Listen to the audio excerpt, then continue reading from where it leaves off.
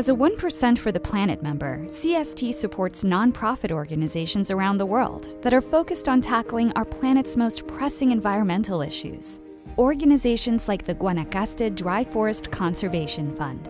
The GDFCF was founded in 1997 with a gift from the Kyoto Prize, awarded to tropical ecologist Dan Jansen.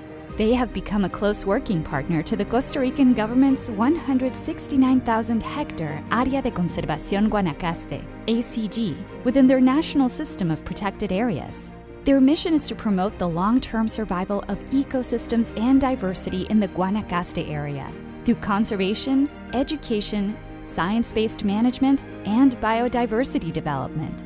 For more information, visit their website, gdfcf.org.